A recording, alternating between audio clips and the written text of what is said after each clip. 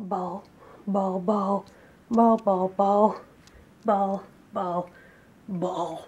All the balls. It's another Magic Monday. Guys, it's December! Yay! It snowed today. You wouldn't know it anymore. Look, there's our little winter wonderland right there. There it is. Doesn't it just make you want to build a snowman? Sorry, spinning got me all out of breath. A little out of shape. Katie and I did discuss doing Vlogmas, but because we live in different towns, we're about half an hour away from each other, we can't really organize that well, so any of the videos we have been able to do, we really had to plan things. So we decided we would just keep with our weekly schedule, but have something festive for you guys. So we're gonna do a tag devoted to all of your Christmas tree decorations. What it's gonna be is just a series of questions, and you can show off your favorite ornaments and stuff. Katie and I are doing this tag together, but separately at the same time. So I'm gonna show clips from mine, and Katie's gonna also have some clips involved in this video as well. So you are gonna see 2 trees in this video. Lucky you! Hey guys, welcome to my tree. I have a tiny house, but I didn't want to sacrifice and have a tiny tree, so it is legit touching the ceiling. Worth it. Let's get down to it.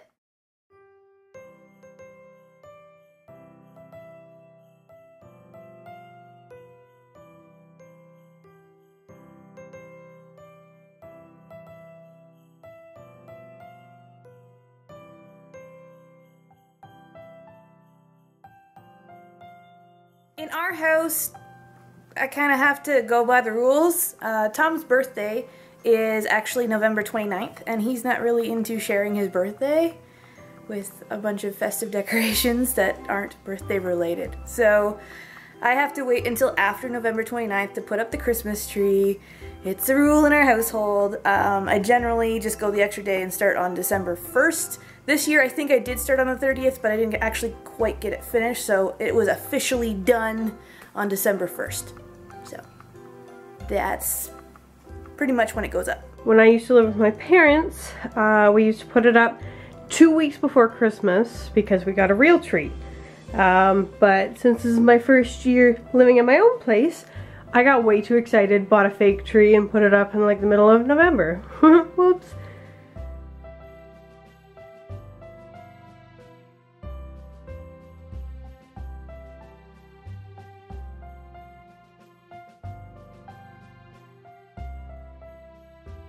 One thing I absolutely love having going on while I'm setting up my tree is one of my favorite Christmas movies. I usually put on all of the other reindeer just because it has really fun Christmas music. So I'll pop that in the DVD player or whatever and set up the tree to it and just kind of sing and dance along. And if usually the tree does take a little longer to set up, so I'll just pick another Christmas movie to put on in the background and just fill me with all that holiday goodness inside. It makes me happy. Usually the tradition is me and Kenny argue about how to set up the tree, and then the garland and the lights and everything like that, and that was no different this year either.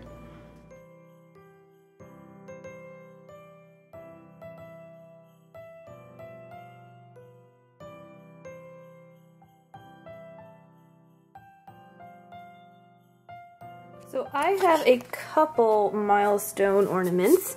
One is this one here that was given to me by my grandma. This was when I got the second step of my license back in 2010, you can see there. So it was when I was actually able to legally drive by myself. So there's a picture of me and my dog in my car. And it's like a little key fob combination. And it's really cute. And I also have, from when we went on our Disney moon, our little happily ever after ball, and I did right on the back, our wedding year. So that's a very special one. Not gonna lie, that totally dropped the other night and I just had a heart attack. I just caught it, so it's okay. Yay! This is from Cheryl. It is from Christmas last year. I bought a house in December of last year. It's almost 1 year since I bought that house.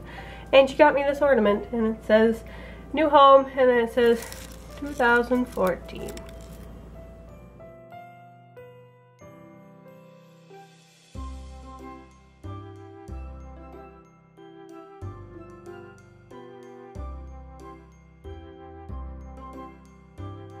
So the oldest ornament in my possession is this little daisy duck. When I was little, I had like a miniature Christmas tree in my bedroom that my mom would put up for me every year. And it had a set of all these different Disney characters playing instruments. And for some reason, I don't know where all the rest went, but this is the last one I can find. And so this is my oldest ornament. I think it was from like maybe, you know, really early 90s, somewhere in there. So here's my little daisy with her harp. This is my oldest. My aunt got it for me, and it's a little bell.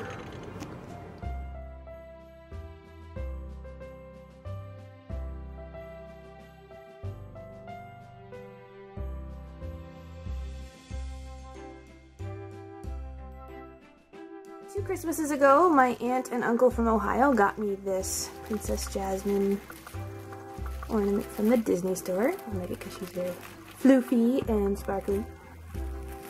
So I'd have to say that this one is my favorite because it's Barbie. It's got her little head there. It's a chandelier, and it's got little shoes on it. I always loved this one. It's so pretty.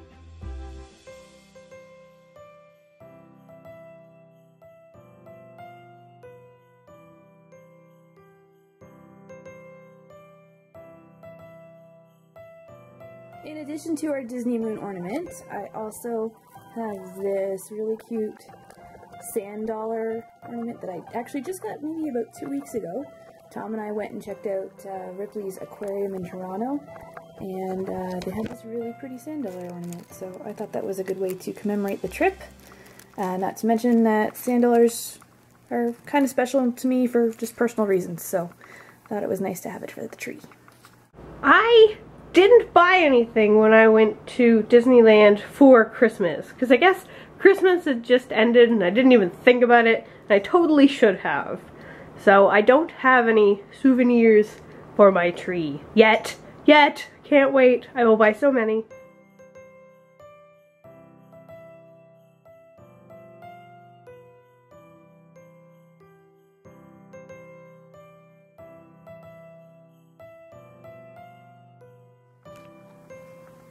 It was actually the same weekend away that I found the sand dollar ornament that I found this Aladdin ornament, and I got it on sale for their, I think it was a Black Friday or some kind of sale that they had at the Disney store. And they had all their ornaments for $10. This was the only Aladdin one left, so of course I had to snatch it up. But I took it home and I was thinking, oh yeah, this is really pretty, I can't wait to put it on the tree, and I noticed how heavy it was, and then I turned it over, and there's a button! So of course, when I pushed it,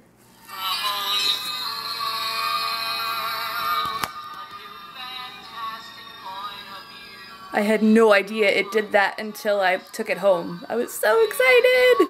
The only thing that makes noise or does anything fun would be this little guy here. It's just a bell. I don't have anything that's super crazy, which is weird. I should. I'm gonna get some.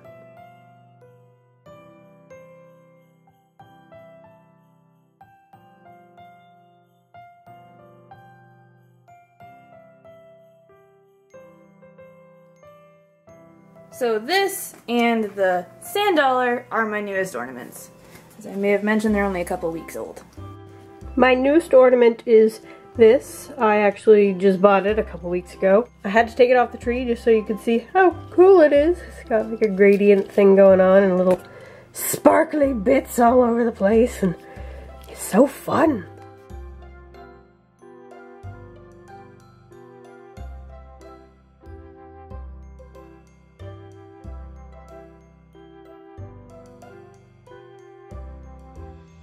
I used to have a ton of handmade stuff on the tree, but the problem was I made it with a hand-baked clay. But I guess when it got moisture in storage, it just kind of ruined them. They just exploded. So I do have one piece from something I made for Tom, I think about probably 5 years ago or so, but it still looks like the day I made it, so I can show you that one. It's this little paper craft Hyrulean shield. It's super light. I am amazed that it hasn't been dented in yet, because it's hollow. I was planning originally to make like this massive paper statue, but this was the only thing that ended up succeeding out of it. So the fact that this has lasted as long as it has, I'm very impressed. In high school, I had this frame that you're supposed to put a picture in.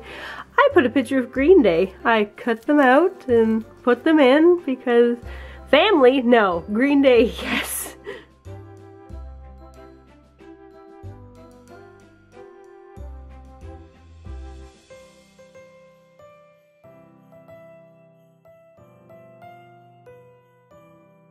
This one was a hard one to decide on.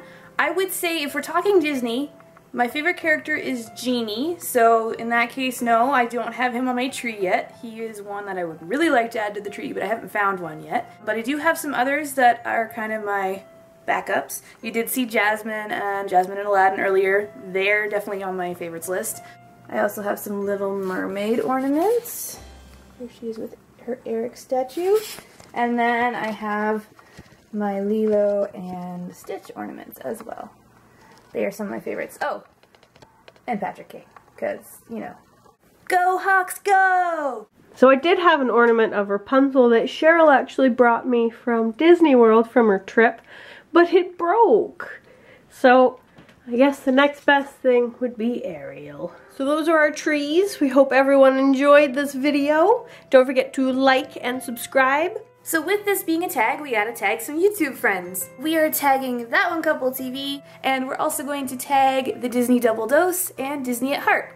Hopefully they have a chance to get involved as well. Everyone is welcome to do this tag, and if you do, please let us know down in the comments below. We'd love to see them. And as far as us and our holiday videos, you can actually check us out again later this week, but we're gonna be over on Walt's Classics channel. We have a fun little thing involved for her Vlogmas. So check us out over there in the next few days. And we wish you a Merry Christmas. Merry Christmas! Bye! Bye!